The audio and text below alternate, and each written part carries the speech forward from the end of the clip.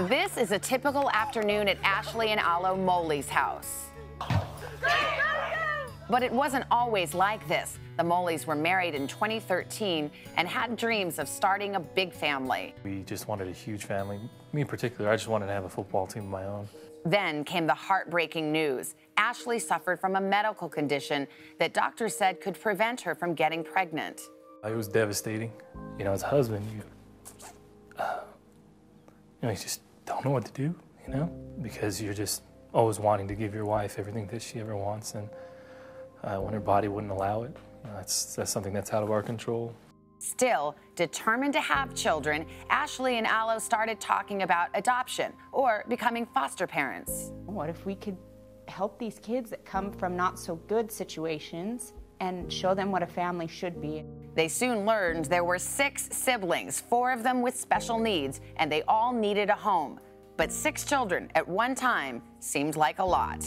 But to take in all 6, I really had to do some soul searching to see if that was something I was willing to do. I said, we either take all of them or we take none of them, because I don't think I could make that choice and say, you know what, split up this family. When we grew up, saying family is the biggest thing. And with that, Michael, Brittany, Nicholas, Brianna, JT, and Ty came into their lives as their new foster children. It was awesome. It was something that you've always dreamed of. I mean, when you're little, you play with baby dolls and you're the mom and you want to take care of them and hold them and make sure they're okay and that they feel safe and comfortable. Why do you like to have a lot of brothers and sisters? Love them. They just made it so comfortable. Like, they made sure that their home was our home. And although they were a foster family, the children took it upon themselves to start calling Ashley and Alo Mom and Dad.